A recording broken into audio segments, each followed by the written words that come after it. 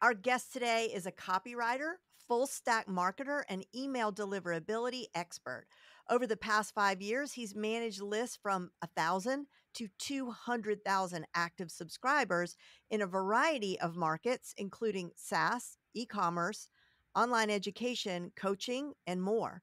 Now he partners with entrepreneurs and business owners to fix deep seated deliverability issues, boost email performance, and grow revenue.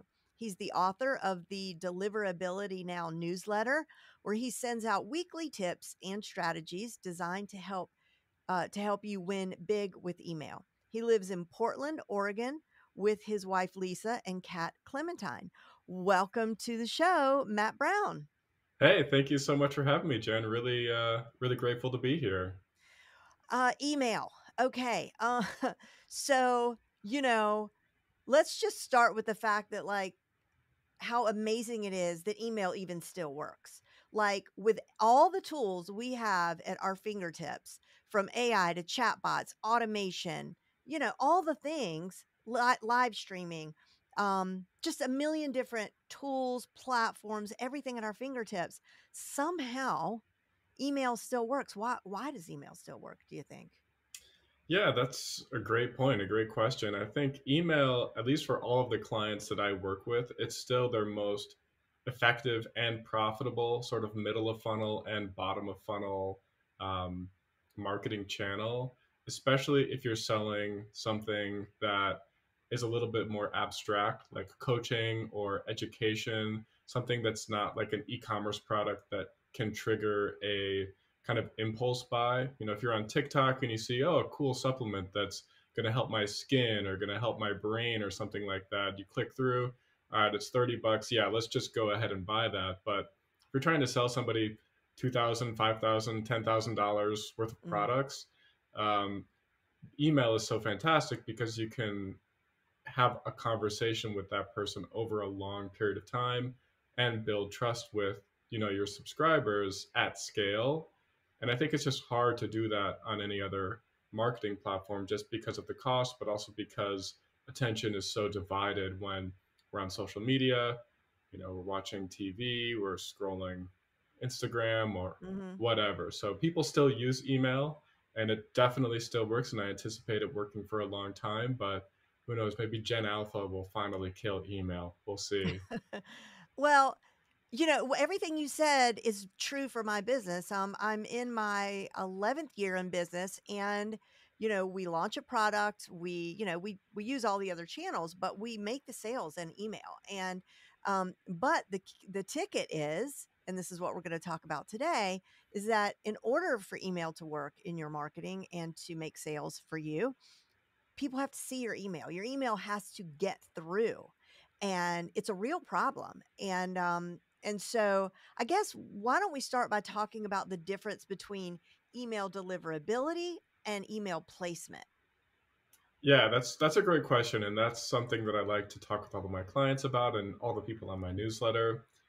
Is that when I work with people, I find that people can either have a true deliverability problem or they could have a placement problem. So, an email deliverability problem is when your emails are not being delivered. So, like that is the purest form of a deliverability problem. You go into ActiveCampaign or ConvertKit or Entreport or HubSpot, you hit send, and nobody gets them. And there's a variety of reasons that that can happen. To have your emails not being delivered, it can have to do with your technical setup. It could have to do with a block list that's blocking your emails. It could have to do with your reputation with certain inboxes, with Google or Outlook or AOL or Yahoo, where they're saying, we don't trust you as a sender, so we're not even going to deliver your emails. That's the worst type of problem to have. And it's very rare to encounter that, at least with the types of clients that I'm working with, Hmm. because they're practicing opt in email marketing. They're getting permission to send emails. That's typically going to be the problem a spammer encounters, because they're just emailing email addresses they scrape from the internet, Yeah. in mass, and they're promoting garbage offers. And so it's rare to encounter that. And when I do, it's almost always connected to a technical problem, meaning their email authentication records are not set up correctly. Hmm. so what most people I'm working with, they have placement problems. So that means when they send out an email, a percentage of them go to the spam folder, a percentage of them go to the promotions tab, a percentage of them go to the primary tab. And that's what leads to really inferior email performance results, is when you can't get your messages truly in front of your subscribers, the people you pay to acquire. Um, so, I mean, you touched on the factors that affect email deliverability. And like over the years, I've just heard so many things like, don't put pictures in your email, put pictures in your email. Don't put links in your email, put links in your email. Make your email look really pretty, like a really pretty newsletter. Make your email look like it just came from your brother. I mean, Totally. what is the thinking now? Yeah, so that sort of thinking is really at a lower level of strategy when it comes to email deliverability. So anyone that's like obsessing over content doesn't truly understand the factors that impact deliverability and placement. Because in my experience, I see this every single day with my clients. Your content is secondary when it comes to delivering your emails. It's still very important, but the thing that is more important than your content is your reputation. So I'll kind of break these up. And they're connected because your content creates your reputation, but your sender reputation as someone who sends emails to inboxes trumps whatever you put in your email. And I have a little anecdote and I'll prove it to you Okay, great. here in a minute. It's awesome. So your sender reputation, it's connected to your domain. So the domain name that you use to send emails. I send emails from deliverabilitynow.com, and I have a certain reputation that I've established with the inboxes as someone who sends email from that domain. Your sender reputation is also connected to your IP reputation. So for most people, their IP addresses, the IPs that are actually delivering their emails, these are coming from your email platform. So ActiveCampaign, ConvertKit, HubSpot, Drip, they're putting you on a shared IP pool with hundreds or thousands of other people, and that's what's sending your emails. So you need to check to see, are you on high reputation IPs or are you on low reputation IPs? And if you don't, if you don't know, then For those of you who are just listening, I raised my hand yeah. because okay, wait, like, so this, I've heard this, and this is very concerning to me because obviously, if you're on ClickFunnels, if you're on ConvertKit, if you're on Entreport, if you're on any of these places, you're sharing that space with a gazillion other marketers. You're not sharing it with a bunch of librarians, right? Exactly. And so, Well, maybe you are. I mean, maybe you are. It's a librarian with a course, though. It's a librarian with an online course that they're selling. No, but seriously. So how could we not have anything but a bad reputation when people are, like, it's like the name of the game is, I mean, and when we're in a launch, we send a massive amount of emails, even though it's permission marketing. And every time I go into a big launch, it never fails that there are people that say too many emails and they get mad. And then I mean, we try to prevent all that with a warning in advance, a thing at the very top, not Opt hidden at the out. bottom to let them opt out of the launch. We do all of that. Never fails though. And I just, I've built up a suit of armor so I don't get my feelings hurt anymore. But if I'm doing that and all 20, 50,000 other people on ConvertKit are doing the same thing, how can we not have a bad reputation? Okay, so that's a great question. And I'll also say the people who are responding to your emails in anger, saying you're sending out too many emails, they're doing you a favor because they're actually helping your sender reputation because they're replying to your email. So unless they're marking them as spam, right.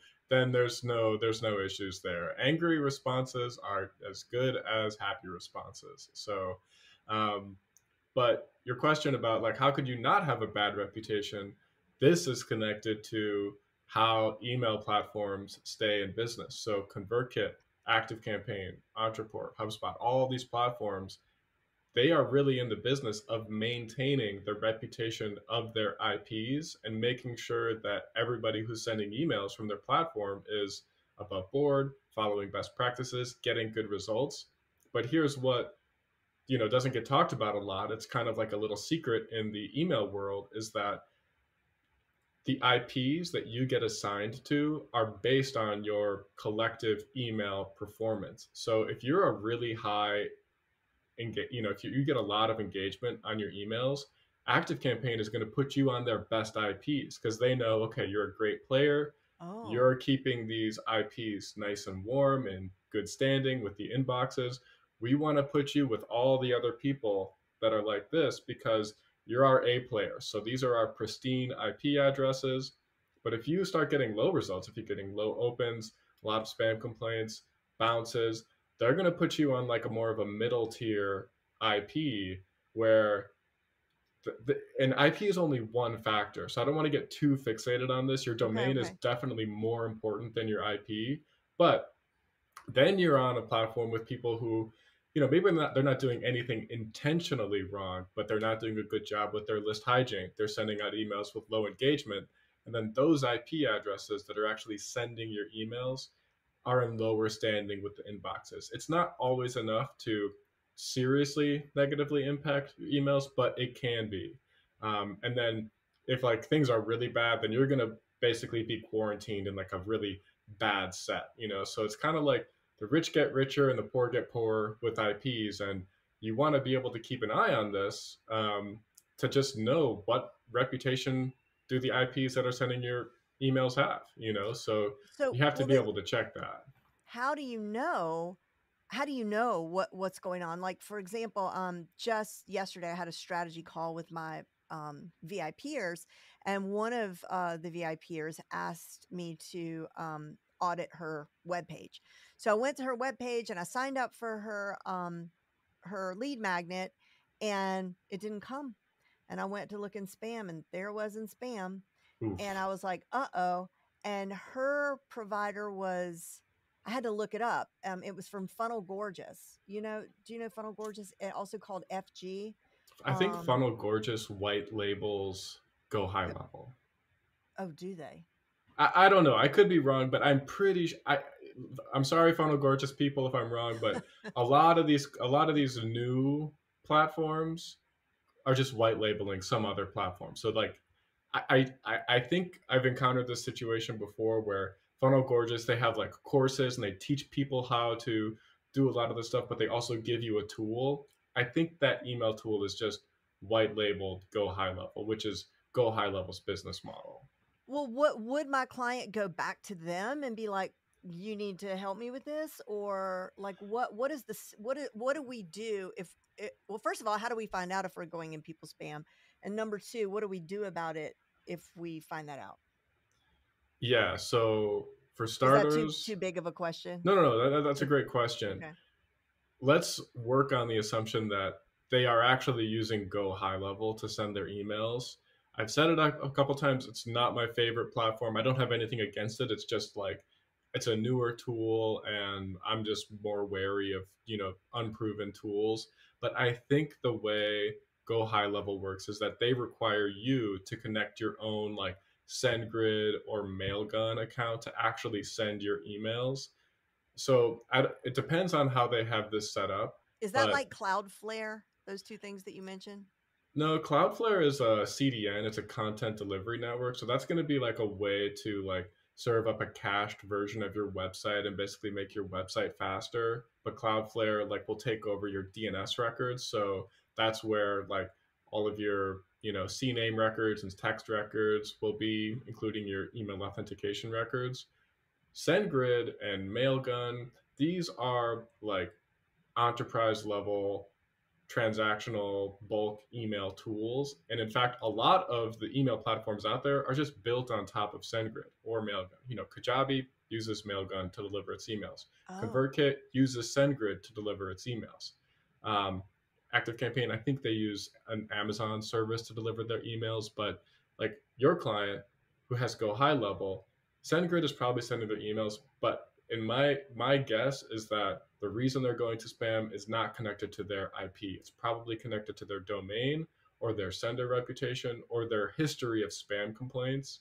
Um, so the way you fix that is to one, identify what the true cause of the issue is, and then once you know what the cause is, then you can rectify it basically. Okay, sorry, let's back up.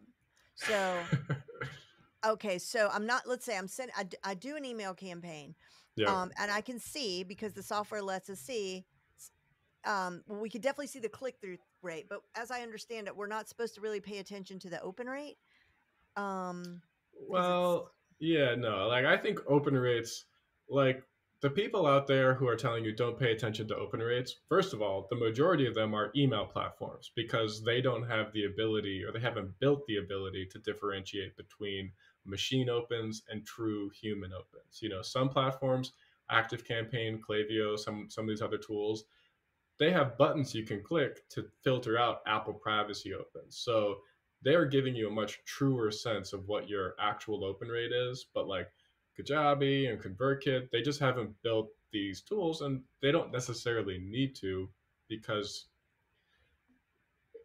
anyways, I don't want to get I don't want to go on a whole no, no, tirade I about don't want to open get rates. super technical either, because we're Yeah, gonna lose yeah. everybody's gonna be like, what? But I, You do want to pay attention to opens though, because open rates are like your heartbeat. And like if you're consistently getting a 15% open rate or a 20% open rate, you have problems. And if you dip below 10%, I you thought know 20% was good. no, 20% is not good, especially if you don't have the ability to filter out Apple privacy opens. Mm. So like let's say that you're getting a reported 20% open rate in ConvertKit, at least 5% of those opens, if not 10 to 15%, are coming from your phone or is coming from a browser that triggers the open pixel. So, like a 20% reported open without the ability to filter out machine opens, that's much closer to a 10 to 15% true human open rate, which means that 85 to 90% of the people you're emailing aren't opening your email. And when you do that long enough over time, that's how you create deep seated deliverability problems, like we talked about in the intro. Okay, so we look and we see, oh, I'm getting 20% open rates. That's not good. Although I thought that was industry standard. Not good. I thought 20 to 30 was like industry standard. 30, you're kind of out of the danger zone, I would say. Hmm. You know, as close as you can be to 50% is amazing. And Even to yeah, cold traffic, like I get 50 with my, you know, your my customers. my customers and a much smaller, you know, percentage of my whole email list. But okay, anyway, don't want to get too off topic. But if I so let's say we're looking at our open rates and we're like, "Oh man, Matt said 20% is bad." So all these are like 20 and they're 15 and they're 22. Um And I don't want what do, to just like fixate on like 20% is bad. Like 20% to me is a sign that something needs to be looked into. You know, 20% is an well, indication to me. that's where Yeah. I was going with this. Whatever the number. Yeah. I got to, you know, whatever my business, let's say I'm looking, I've just got to feel I'm not getting responses, I'm not getting clicks, Yeah. things aren't going well. So my question is, what is step number one? Like, there's Yeah. no one to contact, or were you So saying to contact that? so yeah, like if you're using a white label go high level, like I have very low confidence that whoever's on the other end of that support chat you open up is going to Right. be able to help you accurately navigate the complexity of figuring out what's wrong.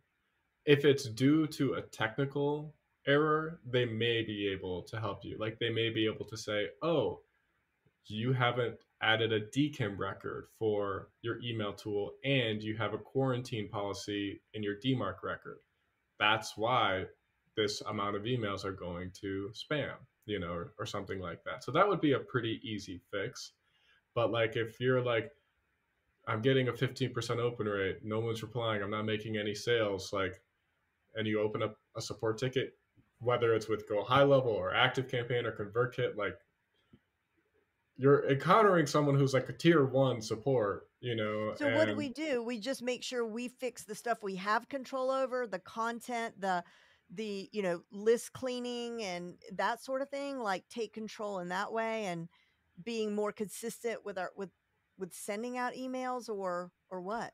Yeah, so like if you're brand new to this and like this is the first time you're hearing of any of this and you're like, I think I might have a problem. What do I do? Like, here's what I recommend. One, you need to set up a tool called Google Postmaster Tools. It's free. I think it's free for everyone. I could be wrong, but if you have Google Workspace, like for your business email, you're already paying for it. It's included in your subscription. And basically, what Google Postmaster Tools is it's essentially like an email deliverability suite within Google Workspace where you authenticate your domain that you use to send emails from. You prove to Google that you own that domain, and then it'll start generating reports about how it views you as an email sender. So it'll tell you what your domain reputation is. That's how you can find out what your IP reputation is from your email platform. It'll tell you what your spam complaints are. And this is the really big one because now we're living in like a post February 1st world. That's when Google and Yahoo introduced like their new sender guidelines for the next era of email. And the biggest one, the one that is the most important, other than all the technical stuff, is to keep your spam complaint percentage below 0.1%. So for every 10,000 emails you send, you don't want to get more than 10 spam complaints. And Google does not report spam complaints back to your email platform. So if you go into Entreport or ActiveCampaign or Drip and you look at your campaign report and it says you sent out 30,000 emails and you got 3 spam complaints, you're thinking, "Oh, great, I'm golden." But none of those spam complaints came from Gmail users. And if your clients and the listeners are anything like my clients, 70 to 80% of their list use Gmail. And Mm-hmm. so the only place to find your Gmail spam complaint percentage is in Postmaster Tools. So you could log into Postmaster Tools and see like, oh my goodness, we have a 1% spam complaint percentage, for the last 10 campaigns we've sent. That's what's going to lower your domain reputation and put you in trouble and put you in the spam folder. So that's like step one. It's like you want to figure out how does Google view you as an email sender if you mail a lot of Gmail users. Like if you're B2B and you're primarily emailing Outlook, it's like a somewhat different process. But I really work with people who have consumer lists Mm-hmm. that use Gmail and Google Workspace with like a small percentage of Yahoo, AOL, and Outlook subscribers as well. Okay, great. And then, okay, so we do that and we check, and let's say we're all good. Then what should we focus on next? Like how important is the content itself? Yeah, content is really important. So I know it's secondary to reputation, but an intermediary step too, like before you start, like you look at your domain, you look at all the Google Postmaster stuff. Before we start looking at content, Okay. I recommend that you run a few placement tests with a seed testing tool. So there's a variety of them out there. And I will say these tools are not 100% accurate, but they're more like a litmus test. And the way that they work is that you sign up for one of these tools and they give you a list of, it's a seed list. So they'll give you a list of like 100 email addresses or 30 email addresses from inboxes around the world. You'll have Gmail, Google Workspace, AOL, Zoho, Mail.com, Yandex, like all the major inboxes are represented. And then you go into your email platform, you load all those contacts in there, and then you just send them a few of your campaigns, your actual campaigns. And then there's like a little text line that they'll give you, and you insert that into the email. Mm-hmm. And then it'll tell you, what percentage of your emails go to the inbox, what go to the promo tab, the newsletters tab, updates tab, the spam Ooh. folder. And so this will give you like a really good, like kind of, bearing of, am I in trouble? Am I not in trouble? Are things good? Are things bad? Some tools are a little bit on the negative side, meaning the results that you're going to get are going to be kind of false negatives. And other tools are going to be a little bit on the false positive side. So it's really important to kind of like have a couple data points and triangulate them with your own data to get a sense of where things are at. Okay. Lay it on me. What are these tools? Yeah, so there's Glock apps, or it could be Glock apps. I don't know, but it's like GLOCKAPPS @emaildev.com. Okay. There's a tool called 𝗟𝗶𝘀𝘁𝗲𝘃 that has placement testing. There's a tool called 𝗵𝗲𝗿𝗲 that has placement testing. There's another tool called Litmus that has placement testing. And I believe Email on Acid has placement testing. I only used that tool once for like an e-commerce project a long time ago. So it's hard to keep up with all these tools, but GlackApps, 𝗟𝗶𝘀𝘁𝗲, and emailable. If you run a test in all three of those platforms, you should have a pretty good sense of where you stand with the different inboxes. Awesome. And we went through that list kind of fast. So we will absolutely put that in all those links in the show notes. Okay. So I would love to hear some, well, keep going through the next steps and then I Like want to, for content. yeah. Well, Okay. whatever the steps are for us to get us up and running where we need to be. So, kind of going back to what we were talking about earlier, I said I'm going to have an anecdote, or I'm going to prove to you that content is secondary to reputation. So, when I work on deliverability optimization projects for clients, I know the project is done when I can send this one specific email that I have saved on my computer, where I went to every email platform and I compiled all of their lists of spam words. So do not use these words in your email. There's not really a lot of validity to those blog posts, and I don't really believe that there are any true spam words. I think it's more like there are true spam senders. So you don't want to ever be considered a spam sender from the inboxes, because that's how your emails will go to spam. But I've got this document that has like win free prize, like win a Tesla, become a Bitcoin millionaire overnight, like all the stuff you're not supposed to say.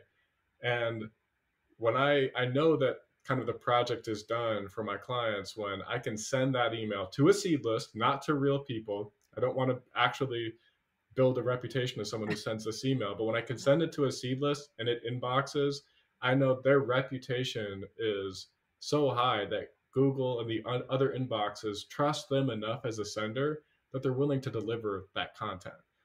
So obsessing over subject lines and preview text and images and body copy and the free is in the link and workshop webinar, like that is just like an uphill battle if your reputation isn't high enough. If your reputation is high enough, none of that stuff really matters. There are some things that, like, there are best practices that I follow for all emails, but like, don't obsess over content when you just get started. Obsess over building your sender reputation. But then with the content, what are a few of the best practices that you always follow? So if you're going to include images, you want to make sure that the image files are as small as possible. You have to think about, Google and Gmail, it's a free product. They want to provide the best experience to their users to keep them on Gmail and to get more people using Gmail so that they can sell advertising space and get data. And so if you have an email and there's an image file at the top, and that's the first thing in the email that's going to load, and it's 4 megabytes, like that's going to take a little bit of time. We're talking about milliseconds here. It's going to take more time than a smaller image file to load. And that's a less suboptimal experience compared to a fast loading email. And so a mistake I see a lot of, businesses, specifically e-commerce businesses, make is that their entire email is one big image. So it's like this huge vertical image that's like 16 megabytes. They've converted all of the copy into an image file and it looks beautiful, but that's how you really get sent to the promotions folder. That's one of the ways you get sent to the promotions folder, because it's going to take a bit of time to load that email, and Google just sees, okay, there's one image file in this email and there's 16 words of copy. That's just the unsubscribe footer. It doesn't have an ability to analyze the text that's in the image. So it's automatically more suspicious than an email that has one image, with maybe some header text and then 500 words of copy about a free event or a workshop or a sale that's going on. It can analyze, it can semantically analyze that content to know, what are they talking about? Is it good? Is it bad? Is it promotional? Is it non-promotional? That sort of thing. Do you, I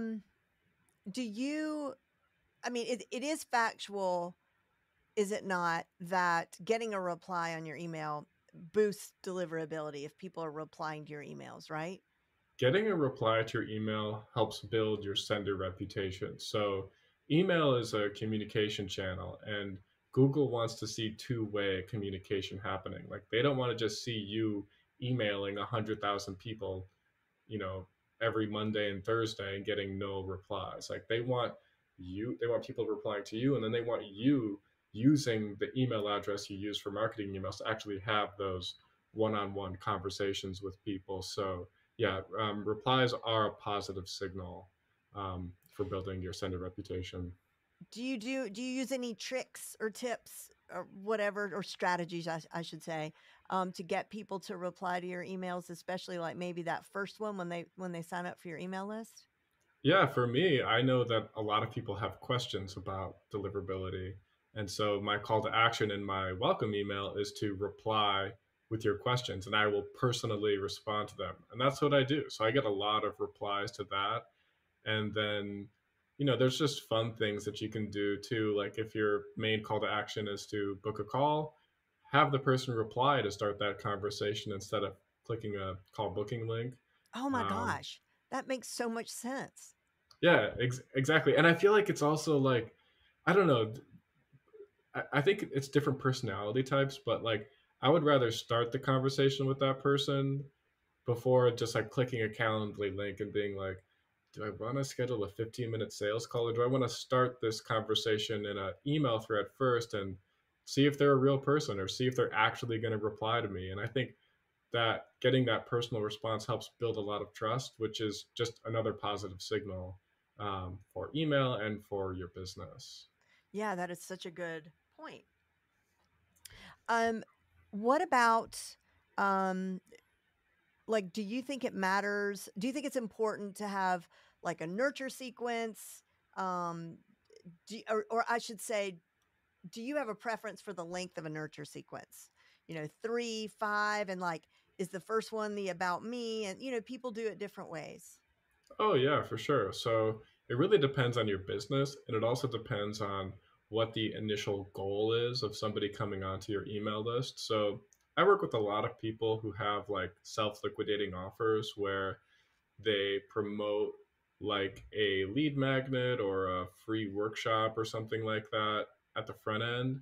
And the goal of their welcome sequence is to sell somebody on like a $37 offer so that they can recuperate their ad costs. And so if that's your goal, you're going to need a couple emails, 3 to 5 emails. It depends on how serious the problem is you're addressing or what the level of awareness or sophistication of your market is. But yeah, if you're trying to sell something, you're definitely going to need more than one email. Um, yeah, and like if your goal is just like to introduce yourself, to start to build that know, like, and trust with your subscriber, and to sort of frame the next communication that's going to come from you, like you could just do that in one email. That's what I do, but I send a weekly email. So someone subscribes on Monday, they're going to get my next email on Friday, so. Yeah, I mean, I always heard that, like, if you're gonna have a nurture sequence, which most of us should have, that your first email should like have like the best of, sort of like, this is an introduction to who you are, and because most people, if they're gonna open up an email, it's that first one, if only to just grab the lead magnet that they just signed up for. So, and then the rest of the nurture sequence tends to sort of drop off. I mean, not always, but that first one supposedly gets the most opens, and so you kind of want to just, put your best foot forward in that. I think you should Well, put your best foot forward in every email. you're exactly right. If you Yes. if you're in the mindset that no one's going to read this, I'm not going to care about this email, then guess what? No one's going to read it, and no one's going to care about that email. But if you put your best foot forward in every email, the people who are your best prospects are going to read it, and they're going to keep reading your emails, and that's how you build good deliverability. It's just delivering consistently great content that people want and enjoy. Very good point. Okay, let me ask you this. How often do you clean your list? And let me pause and just, for our listeners, who might not know, like list hygiene and list scrubbing, is when you basically remove the people who are dead weight in your list. They're cold, they've gone cold, they're not opening anything, and they've been on your list for a while. And then, yeah, so however long a while is, I guess, is the question. Like, when do you cut that person? Great question. So this one, it really depends on your email sending strategy and the volume you're sending. So like if you're sending out a weekly email, then and it depends on how conservative you want to be as well. But if you're sending out a weekly email and somebody hasn't opened, clicked, replied, you know, subscribed to a new form, gotten like they haven't taken any meaningful action in your world in 90 days, I would call them disengaged. You know, I would call them disengaged because you've sent out what 12 emails and they haven't read any of them. Mm-hmm. I wouldn't immediately clean them though. I would put them into then a re-engagement campaign with a message you know can inbox at least one or two to just ask them, do you want to stay in my email list or not? Give them that binary choice, make it very easy for them to stay and make it very easy for them to unsubscribe. Everyone who re-engages from there, great. Like they're just back into your engaged list. But then everyone who doesn't, I would then put them into like a temporary mute hold where you basically pause emails for them for the next 90 days. So from day 0 to day 180, and then periodically have a process where you send out an email to the people in that muted sort of purgatory segment, because a percentage of them, you know, people get busy, they switch jobs, they use different emails, they, you know, they go on vacation, whatever. So it's fine to attempt to re-engage them strategically and periodically, and then maybe you recuperate 10, 15, 20% of those people. The people who don't re-engage after your third attempt to reach them after 180 days, because you're still having these engagement monitoring automations going on, they haven't gone through and opened up your emails from the past. Those are the people that I think you're probably safe to just unsubscribe. And so this is like subjective engagement based list cleaning. The second form of list cleaning is like objective list cleaning with a Bounces. yeah, not just bounces, but where you use a tool like Zero Bounce or Never Bounce or Emailable, and you validate every email address on your email list, and it tells you which ones are deliverable, which ones are disposable, which ones are spam traps, which ones are toxic, spam complainers, and then you can use the data you have in your email platform to then cross-reference with the data you get from these tools, and then just unsubscribe bad addresses, bots, spam accounts, all of that stuff. And then how often do you do that? Like that seems worthwhile once a month, I would think. Well, it depends on the size of your list. Like if you're at over 100,000 people, you need to be doing that quarterly. If you want to get really obsessive about it, you can validate at the time of subscription, you know, so when somebody subscribes, you can pay for a credit that validates that email address. Um, I don't think you really need to do that because you'll get enough data from the emails you're sending out in your email platform. But if you have like 25,000, like you can usually get away with once or twice a year. But if you start noticing performance problems, that would be one of the first things I would do as well, is just clean your list.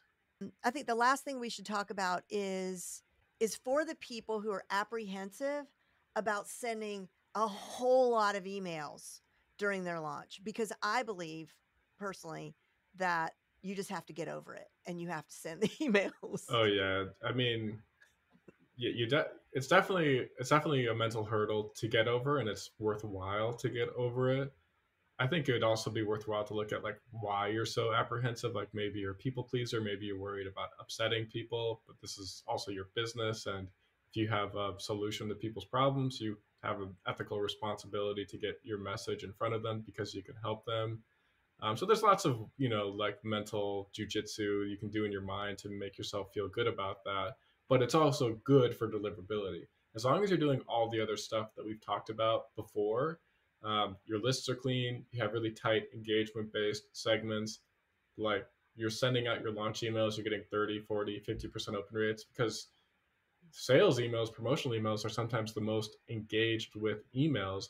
You can actually fix deliverability problems through a launch if done correctly, or you can dig yourself deeper into a hole if done incorrectly. So it's just a great opportunity to reestablish or build your sender reputation. I will say one thing to definitely consider is you need to be mindful of really sharp increases in volume very quickly. That's a red flag for a lot of the inboxes. So if you've been emailing your email list once a month and you've been sending Mm. on average 10,000 emails a month, and then you're going into a launch phase where you're going to be emailing twice a day and you all of a sudden go up to 500,000 emails a month, that can put you in spam and that can create problems. So you need to gradually increase your volume of emails that you're sending to get to the point where the inboxes trust you to send a lot of emails every single day. Yeah, So it's a good point. And it helps fix part of the problem where, the person is cringing at themselves for blasting their audience with launch emails, knowing that they've been pretty quiet the last few months. And then all of a sudden exactly. it's like, hey, buy my thing. And I think, but the truth is that that's a lot of people. So anybody listening to this and you're like, oh, I'm guilty of that. That's a lot of people are guilty of that. I mean, I think a lot of people aren't as consistent as they might want to be. So that's just something we can all work on together. Totally. Yeah. I mean, you're paying to acquire these subscribers. Like, you should be talking to them. Like, you're working hard. This is your business. And I know that not everyone's a copywriter. Not everyone looks forward to sitting down and writing their weekly email or daily email or whatever it is. But if you could find a way to make it fun for yourself, and a great way to do that is to study copywriting and to learn about it and learn about storytelling and how to make content engaging. If you could find a way to make it fun for yourself because you have all these new ideas to experiment with, then yeah, that can be a great way to kind of overcome the resistance here. Do you have a favorite resource for beginning copywriters? I have a couple. So I've learned the most from my copywriting career from a group called Copy Hackers. So it's founded by Mm-hmm. 𝗟𝗶𝘀𝘁𝗲.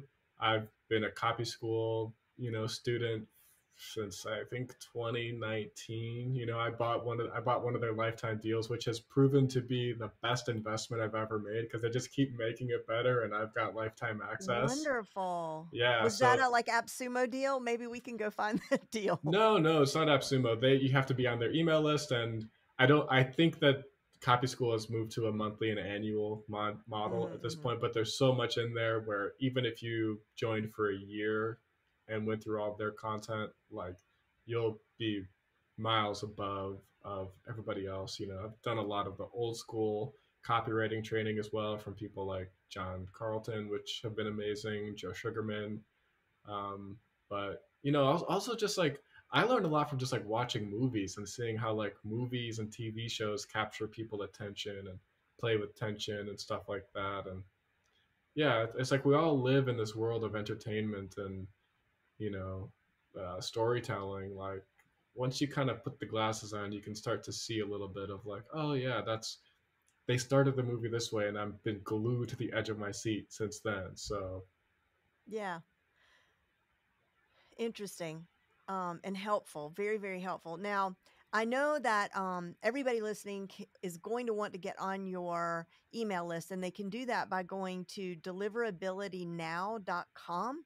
But there's also going to be a few folks I know who are listening that are thinking, oh my gosh, like that was a lot. And I just really don't want to tackle this, but I definitely need help. Do you work one on one with people and help them like fix this stuff?